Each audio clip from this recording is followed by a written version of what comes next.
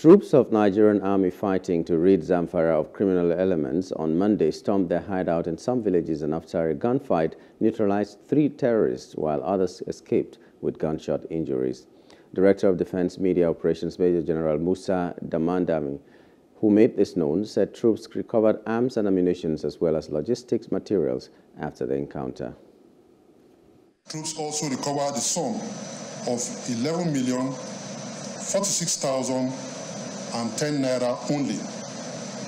Troops equally neutralized 20 terrorists, captured 7 terrorists, apprehended 40 suspected terrorist logistics supplier and 15 notorious criminals, gang members. Other arrests were 4 drug peddlers, 3 kidnappers, and 3 terrorist collaborators.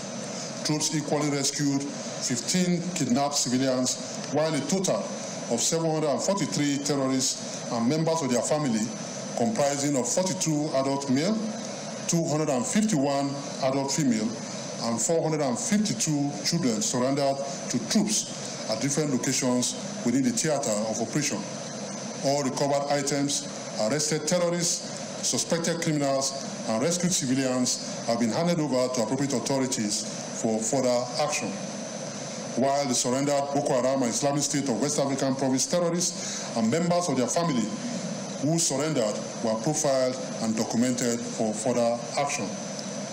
In a related development, the air component of Operation Hadinkai conducted several air operations against terrorist enclaves and logistics to degrade them.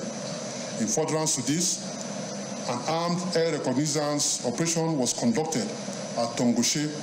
The location was observed to be active with terrorists moving under the trees.